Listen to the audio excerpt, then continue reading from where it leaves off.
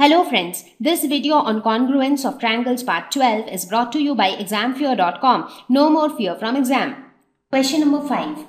In a squared sheet, draw true triangles of equal areas such that the triangles are congruent, such that the triangles are not congruent. What can you say about their perimeters? Now, it is not necessary that if two triangles have equal areas, they will always be congruent. They can be congruent, but it is not necessary that they will be congruent. So, let us first consider the first scenario. Let us say this is one triangle and we draw another triangle which is exactly identical to the first triangle. So, in this case, if this is triangle ABC and if this is triangle DEF, in this case the area enclosed by triangle ABC is equal to the area enclosed by triangle DEF, and since these two triangles are exactly identical, therefore AB is equal to DE, BC is equal to EF and AC is equal to DF. So their corresponding sides and corresponding angles are also equal. Therefore, if you look at their perimeters, what is perimeter? So perimeter of a triangle is nothing but sum of the three sides. So their perimeters will also be same because their sides are equal, right? So AB is equal to DE. So what is perimeter for this triangle? This would be AB plus BC plus CA. Now AB is equal to DE plus BC is equal to EF plus CA is equal to DF. And what is this? This is basically perimeter of triangle DEF.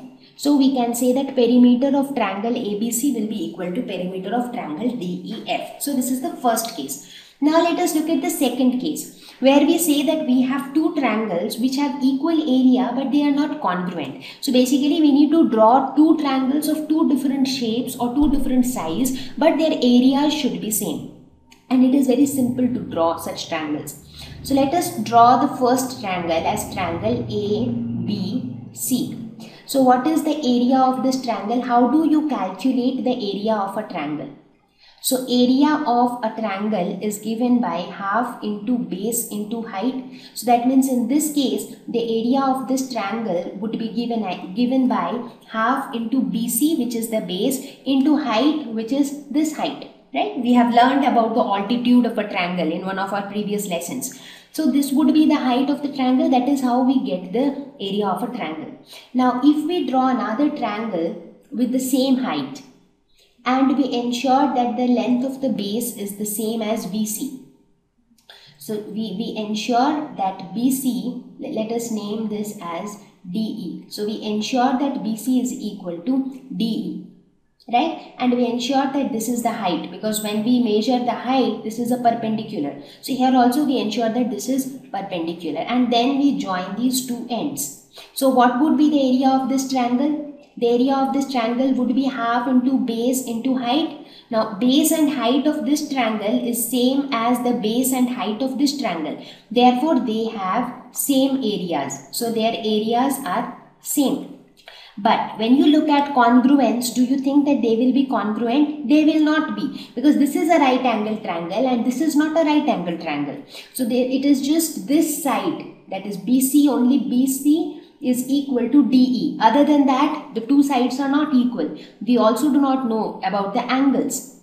So therefore the two triangles are not congruent.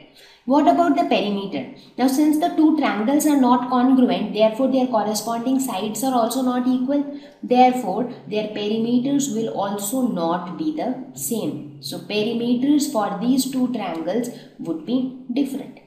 So you see, these are the various concepts which are based on these simple concepts, but like a slightly twisted questions. Like this question was a slightly twisted question where you need to actually think about it, like how to solve this. So it says that two triangles have equal areas. Now you might feel that okay, equal area means everything will be equal, but that's not the case, because area of a triangle is dependent only on the base and the height of the triangle. Everything else can be different, right? Okay, so let's look at question number 6. If triangle ABC and triangle PQR are to be congruent, name one additional pair of corresponding parts. Which criteria did you use? So in this triangle, what is given?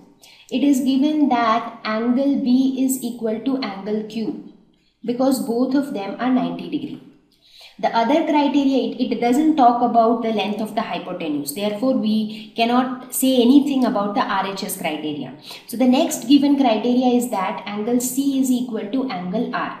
So that means we have the given criteria is that there are two angles of one triangle are equal to the corresponding angles of the other triangle.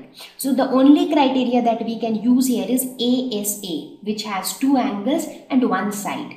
So the additional criteria that we would need is this side BC is equal to this side QR. So if BC is equal to QR, then we can say that triangle ABC is congruent to triangle PQR by ASA criteria. So please do not confuse yourself. Now many a times what happens is the moment children see right angle triangle, they feel that only RHS criteria can make them congruent. Now that is not true. A right angle triangle can also become congruent by ASA criteria or SAS criteria.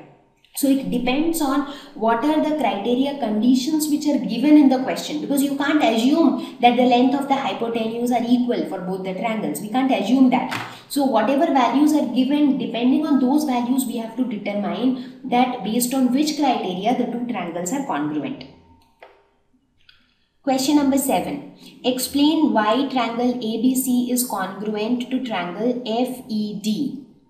Okay, so let's match the conditions which are given in these two triangles. So in triangle ABC and triangle FED. So it is given that angle B is equal to angle E because both are 90 degree. It is also given that angle A is equal to angle F. Right? So angle A is equal to angle F. So we have been given about two angles. Right? And what is given? There is one side which is BC is equal to DE. So do you think that it would be congruent by ASA because you have two angles and one side? No, because here the angles which are given, these are these two angles and this side is not included by these two angles, right? So if we want this to be congruent by ASA, which is the other angle that should be included?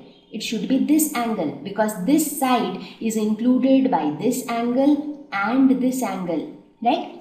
Now when you look at this triangle, we see that angle A plus angle B plus angle C is equal to 180 degree, right? So we can say that angle C is equal to 180 degree minus angle A plus angle B, right? Similarly, in this diagram, what would be the value of angle D? So angle D will be equal to 180 degree minus the sum of angle E plus angle F. Now in the question it is given that angle A is equal to angle F. So here, and instead of angle A we can write it as angle F. Instead of angle B we can write it as angle E. So what do we get? We get angle C is equal to 180 degree minus angle F plus angle E. And what is this? 180 degree minus angle F plus angle E is nothing but angle D. So therefore we prove that angle C is equal to angle D. So here I have proved it mathematically, so it might seem complex, but basically what I tried to say is, since the sum of the three angles of a triangle is 180 degree and two angles are already equal to each other, then the third angle will also be equal to each other. So we can say that angle C is equal to angle D. Now, not with this one. So this doesn't hold valid here. So this is true, this is your A, this is your S, and this is your A. So with these three conditions, you can say that triangle ABC is congruent to triangle FED by ASA criteria.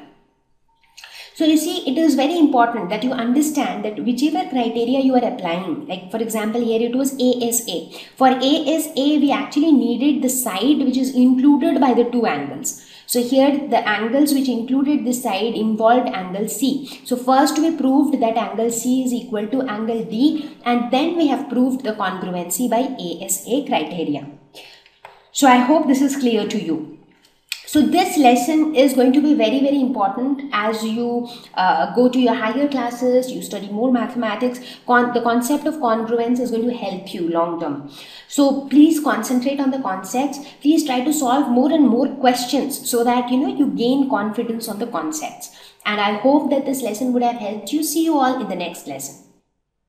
Thank you. Please visit examfear.com for free quality education. You can learn with a simple 4-step learning process wherein you can watch video lessons, you can ask your questions, you can refer notes, and you can take a free online test. We have content for class 6 to 12 on physics, chemistry, mathematics, and biology along with practical videos. So please subscribe to our channel for daily updates. Thank you.